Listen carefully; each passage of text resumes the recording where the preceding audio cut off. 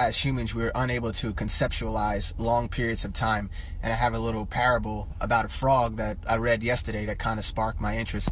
And I thought about it and it kind of changed my attitude and enlightened me a little bit towards life.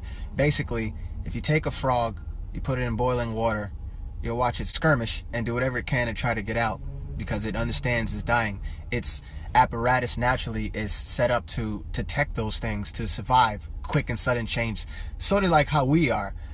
But if you take that same frog and you put it in room temperature water and don't spook it and just let it relax, you can slowly turn up the heat. And even in the hottest boiling water, the frog will be relaxed and not even knowing it's dying. And that kind of worried me.